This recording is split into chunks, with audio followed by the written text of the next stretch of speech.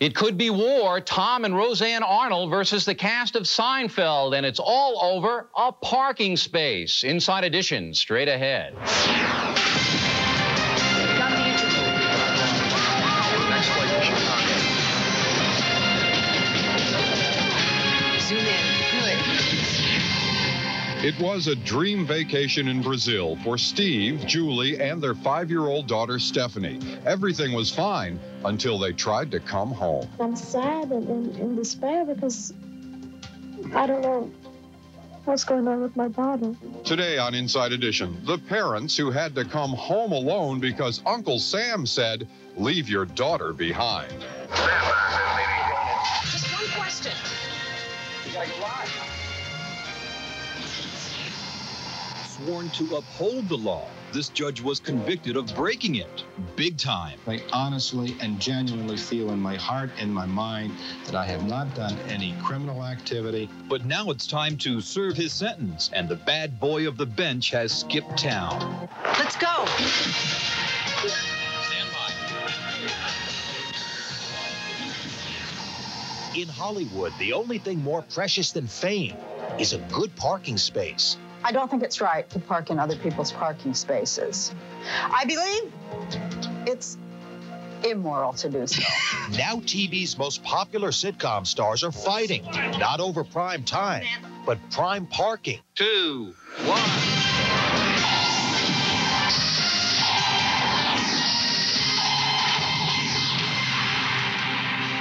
Hello, I'm Bill O'Reilly. Thanks for watching Inside Edition today. Have you heard about the latest Hollywood scandal? It seems Julia Louis-Dreyfus from the Seinfeld show parked in Tom Arnold's space. Uh-oh. Well, Tom took action, and now there's an uproar in showbiz land. We'll talk with Tom and Roseanne Arnold and have the latest. But first, a very serious story about an American couple forced to leave their little daughter in a foreign country. And our investigation shows the U.S. government was the bad guy. Here's Tony Cox. I really don't know what to do now. It was a mother's worst pain. Julie Denise had lost her daughter, but it didn't make sense. She didn't lose her to illness or even death, but to government red tape. And I'm sad and in despair because I don't know what's going on with my daughter. Here's what happened. Julie Denise is an American citizen, but her husband and 5-year-old daughter are not. Last Christmas, the Denises decided to go back to Brazil for the holidays and take Stephanie, but not before they checked with a U.S. immigration official in Atlanta to make certain her passport and visa were in order. He looked him over and he said, "No, there's no problem." I said, "Does she need a visa?" He said, "Well, we can't give her a visa here. She has to get one outside. But she really doesn't need a visa. What she needs is a letter from the American consulate authorizing her to travel under your care." But they got the shock of their lives when they tried to return from Brazil. The U.S. consulate in Rio de Janeiro wouldn't let little Stephanie back into the States because she didn't have a visa. And the consulate said it would take 3 months to get one. The distraught parents who couldn't afford to stay in Brazil because of work and school commitments back in Birmingham were forced to leave their little girl 7,000 miles from home. Finally, when I realized that she had to stay, both of us, we just, I don't even know how to explain what we felt. They left Stephanie with relatives and returned to the States, where they began a desperate effort to get her back. Stephanie's schoolmates appealed to Chelsea Clinton at the White House for help. Then area Congressman Spencer Backus got involved, demanding that our own government do something. They told us it would be a 3-month process. We basically said that's not acceptable. I then called them back and said, not only is it not acceptable to me, the people of Birmingham want this child back. Nearly 2 months went by before any real progress was made. But then the parents couldn't afford to fly back to Brazil to get her. That's when the community pitched in and donated the airfare. So in the first week of February, Stevenson Denise left Birmingham for Brazil to bring his daughter home. He didn't know there were more obstacles ahead. It was in Brazil that our camera crew first met Stevenson and Stephanie. But when we arrived with father and daughter at the U.S. consulate later that morning, there was trouble. First, he couldn't get into the building despite having an appointment, and no one would listen to him. What about his appointment at 8 o'clock. Then we were told we couldn't take pictures, even on the sidewalk outside. This is what you have been going through. Yeah, I can see. After several more anxious minutes, they were finally let in.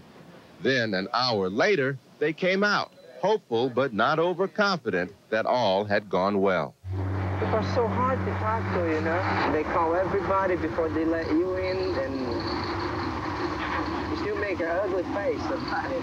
Yeah, it was... I mean, you heard it. The smile was already returning to Stephanie's face. She was in her daddy's lap, and she would see her mom soon. You're going to go back to the United States. How about that? Are you happy? You're happy, okay. If you're happy, we're happy. Last February 11th, everybody was happy as the Stevensons were reunited at Birmingham Airport. It marked the end of their holiday nightmare. But through the hugs and kisses, there remains a certain pain and anger over an American being treated that way by America.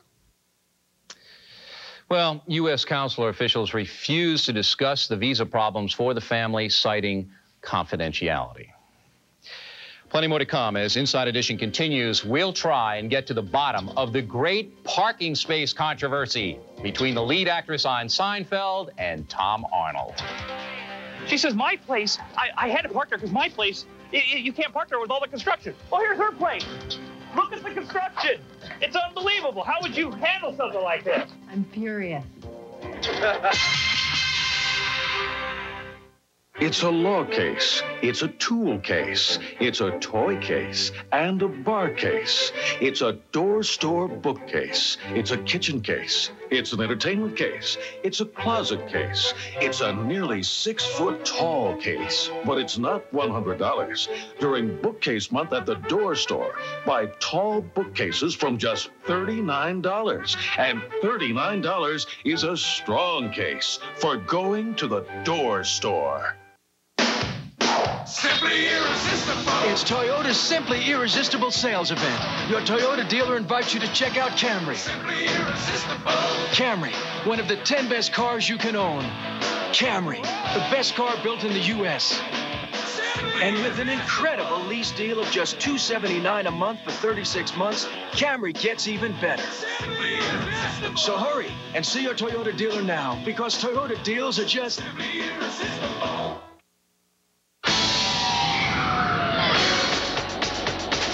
I'm Penny Daniels. Tonight on 7:30, anti-abortionists say they're sorry a doctor died at a protest outside his clinic, but they add, just think how many babies were saved.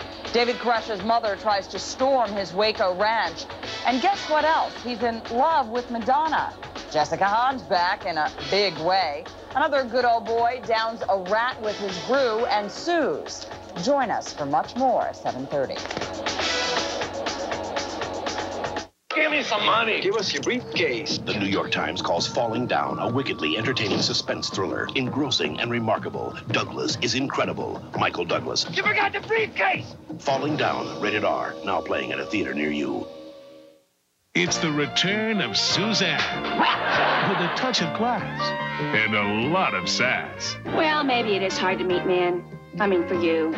Designing Women. Weekdays at 11 and 11:30 on WSVN 7.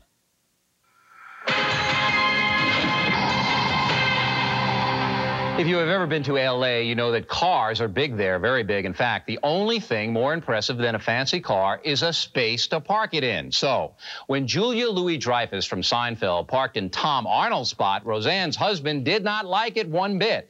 And Tom, as he is known to do, took action. Our special correspondent, Sam Rubin, with the story. Three of television's hottest warriors are the Seinfeld Show. Hey, Jer! Hey! The Jackie Thomas Show. Now, this is what I like. You see that? Big boobs and big butts, just like Mom. And the leader of the pack, Roseanne. How could you tell Nancy that you were abducted by space aliens? Each competes for laughs and ratings, but now these three shows are competing for something far more precious than a big audience. In Hollywood, there's nothing cherished more than a good parking space.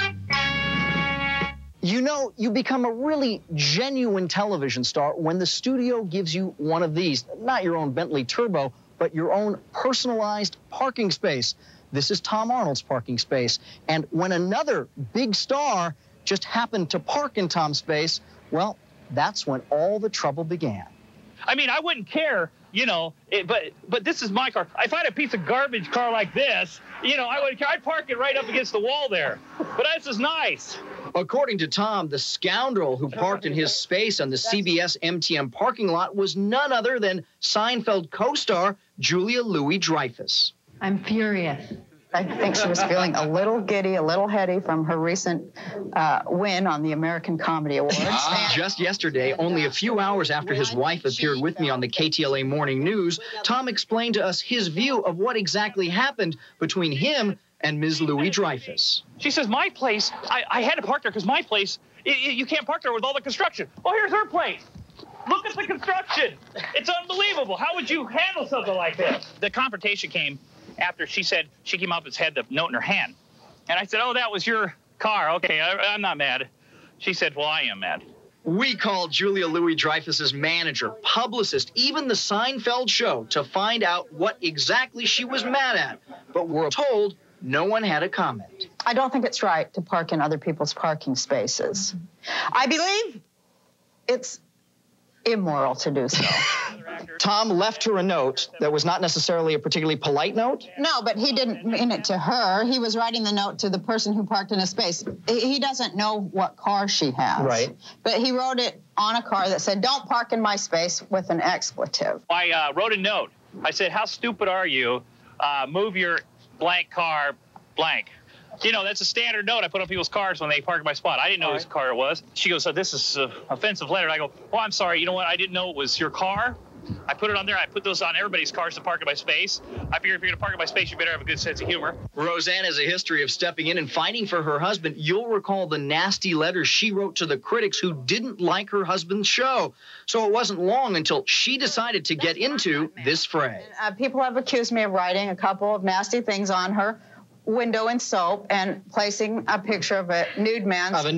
That was not my butt. It was just, people said it was my butt. USA Today said it was my butt. It's not my butt.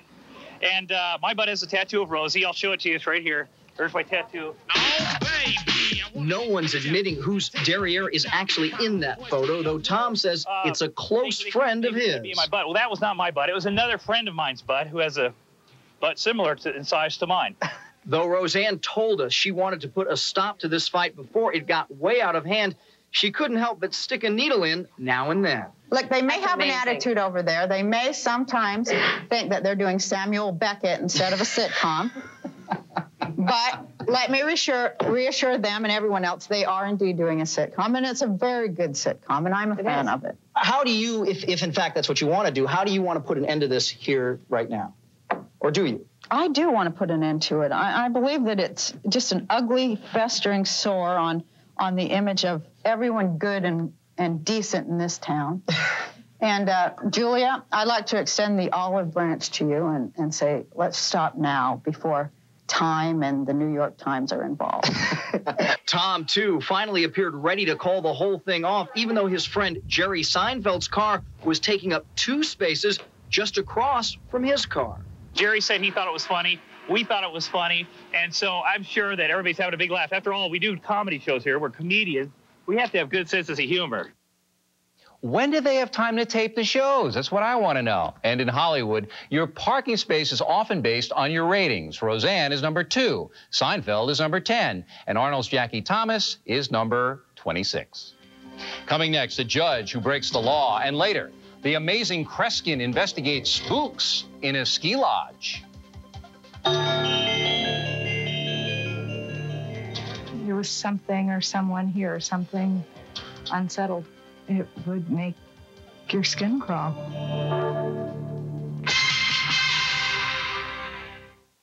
On Monday, when the mayor was arrested by 2 officers, did he get the charges dropped by having the cops fired? Inside Edition investigates. I like the sound of all the shrimp I can eat. Sizzler, yeah, sounds good. Throw in a steak, knocks me off my feet. Sizzler, yeah, sounds good. Think of it. All the shrimp you can eat and a juicy steak to go with it. Sound good? Better hurry. It's just $8.99 for a limited time. Sounds good. Sizzler. That sounds good. 2 days only. Extra savings at Byron's. An extra 15% off. Friday and Saturday, Byron's gives you extra savings throughout the store. Byron's takes an extra 15% off everything. An extra 15% off all fashions for women. An extra 15% off all fashions for men and children. An extra 15% off all regular sale and clearance prices. Friday and Saturday, 2 days only at Byron's. An extra 15% off everything in the store. Byron's. Tell us about it. What'd you see? It looked like a fire. The police thought they were lying. We're sticking to the story. The town thought they were guilty. I want you to take a lie detector test. You want to press charges? You do it now. But these 5 men saw what happened to Travis Walton. The impossible. Fire in the Sky. Rated PG-13. Starts Friday, March 12th at theaters everywhere. $500! Raymond Honda will beat any advertised price in South Florida on a new Honda by $500. Accord, Civic, Prelude, Del Sol. Raymond Honda will beat any advertised price on any new Honda by $500. Only Raymond Honda, Dade County's #1 volume Honda sales leader, makes this incredible offer. Choose from over 500 new Hondas with no hassle. Save an extra $500 at Raymond Honda, your hometown Honda dealer in the heart of Miami on Bird Road at the Palmetto Expressway. We love you. I knew something must be wrong. I was getting these sharp pains and sometimes pressure and bloating. I'm glad I asked my doctor. He said it was gas and recommended Mylanta Gas. Mylanta Gas. It has the best medicine for gas. This sign is unmistakable. So are these. Use it any time of day, and Fact Plus will show you a plus sign if you're pregnant, a minus sign if you're not. Fact Plus. Easy to read, so you know for sure.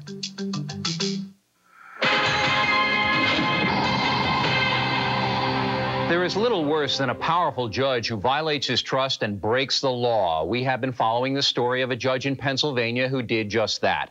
And now the story has taken a new turn. Rick Kirkham with our report. Johnstown, Pennsylvania is a town of survivors. 100 years ago, it was wiped out by a devastating flood. And over the years, other floods have taken their toll. Like his community, Joseph O'Kickey considered himself a survivor, but in a different way. O'Kickey, once the most powerful judge in the county, is now a criminal, convicted of radically abusing his judicial powers. In a 1989 interview with Inside Edition, O'Kickey offered an explanation for the troubles that drove him from the bench. I have offended some very powerful political people that play behind the scenes in the operation of politics in this county, in this state, and in this country. Judge O'Kickey maintained from the beginning that the charges against him stemmed not from legitimacy, but rather from a vendetta on the part of a local millionaire and his political cronies. That millionaire is W.D. or Wid Shonick. He and his brother amassed a fortune by creating a chain of auto parts stores. O'Kickey says Shonick became irate a few years ago after Shonick's brother gave an estimated $2 million worth of stock in the brother's business to a local school as a gift, with Shonick blaming O'Kickey with talking his brother into a charitable gift. Mr. Wid Shonick indicated that he would chop off my head and shove it up my rear. And since that day, there has been an investigation on me, yes. That investigation led to O'Kickey's trial in 1989. The jury refused to believe his story of a Shonick vendetta and convicted the judge on charges of bribery, official oppression, coercion, and demanding money for a promotion. O'Kickey was sentenced to 2 to 5 years in prison. He remained free on $100,000 bond pending an appeal of his conviction. But that appeal was denied, and O'Kickey was supposed to surrender to begin serving his sentence last week. He didn't appear at a scheduled hearing, and his whereabouts are unknown. I was surprised that a man with the experience as a judge, such as Joseph O'Kickey had, that he would not obey an order of a court of common pleas, knowing what the ultimate ramifications would be. There is speculation that O'Kickey fled to the former Yugoslavia, where his wife is studying on a Fulbright scholarship. It seems he prefers the strife of a bloody civil war to the promise of prison time. The information that we have from the Slovenian embassy definitely suggests to us that they are aware of him. His name was not foreign to them. In fact, they had an address, in fact, gave us a telephone number in Slovenia that we could possibly reach an individual who could contact Joseph Okicki. Now the former judge is a fugitive. He didn't show up, and that's the criteria. He's not here. And for that reason, I had to do what I did, which was revoke the bail and direct that he be picked up and brought to the Western Penitentiary. I honestly and genuinely feel in my heart and my mind that I have not done any criminal activity and I have not done any illegal or unethical activity. Well, authorities in Europe have been asked to look for Okicki, and while his wife has filed for divorce, investigators still suspect they are both in the former Yugoslavia. And when Inside Edition comes back in just a moment, the amazing Kreskin tracking down some frisky spirits. Think of what's happening, folks. I'm feeling weak in the knees. I can't stand up. Yeah, you really can't. Loretta, is that not why? What do you think it was? I don't know.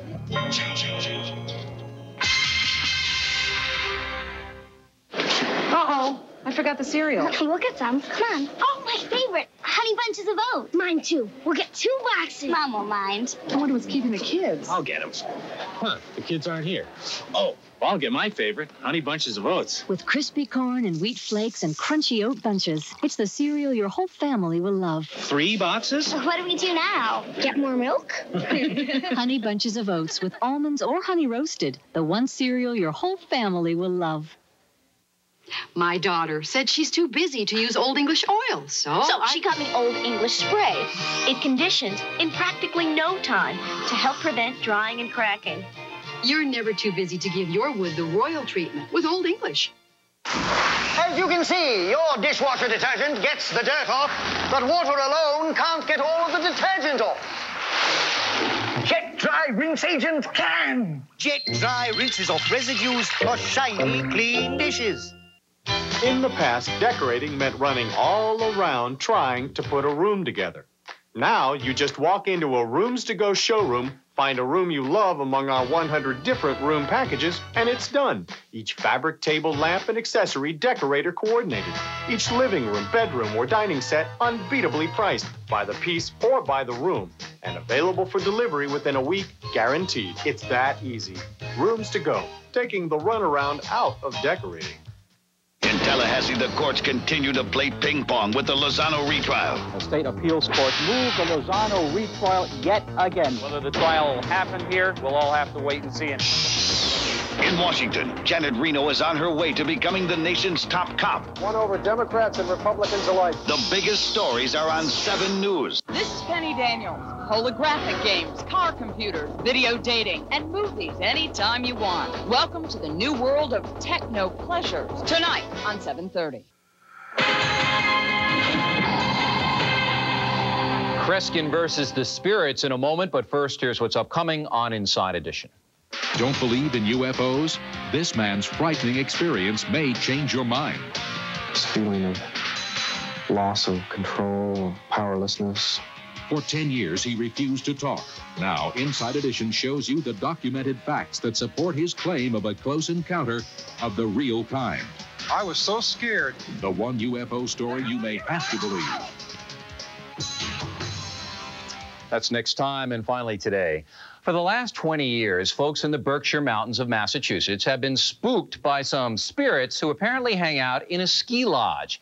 Enter the amazing Kreskin and the amazing Scott Rappaport, who has our story. Amidst the eerie, icy beauty of Otis, Massachusetts, lurks a chilling, ominous presence that sent shivers through the community for nearly 2 decades. From within the dark depths of the town's ski lodge, there's been a series of bizarre occurrences. Reports from workers of mysterious noises, voices, and footsteps in the halls. Ghostly visions seen on the walls. And always when the lodge was supposedly empty. There was something or someone here, something unsettled. It would make your skin crawl. According to legend, the paranormal predator roams the rooms and corridors of the ski lodge to this day, and tonight we will attempt to find it. Enter the amazing Kreskin, world-renowned thought reader, mentalist, who tonight at the ski lodge will try to summon the spirit before a room full of onlookers and a bar full of locals, who've obviously summoned some spirits of their own. I feel wild. Now, this is where he starts to get dangerous, folks. The last time Kreskin felt this powerful on our show, the furniture started flying. Look, get this! Get this! Get this! Look at this! Look at this! Look at this! Look at this! Look at this! Look at this! Look at this! Look at it! Is that wild? Yeah. So what's in store for tonight at the ski lodge? Well, Kreskin's picked out 20 volunteers to participate in a seance-like ceremony. He tells everyone to concentrate on reaching out to the supernatural forces around them. Balancing a block of wood against a sugar holder, they wait, presumably for a sign from the great beyond. Then, as if on cue,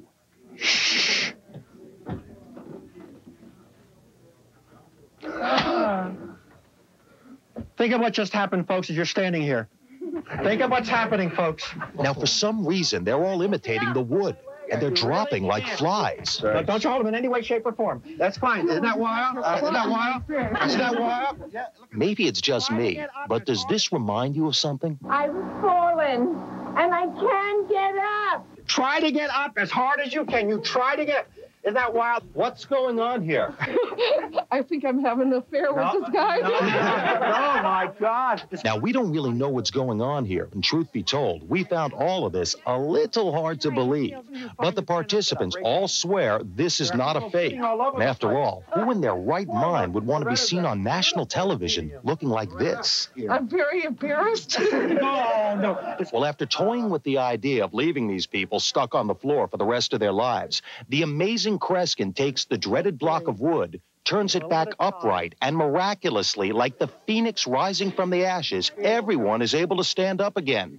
Even poor Loretta, who, like everyone else, was completely freaked out. Isn't that wild? Oh, my God, I'll tell you. So what do you suppose it was that caused the wood to tumble and the humans to stumble? Well, the amazing Kreskin says there are 3 paranormal possibilities. Maestro? 1. The power of suggestion.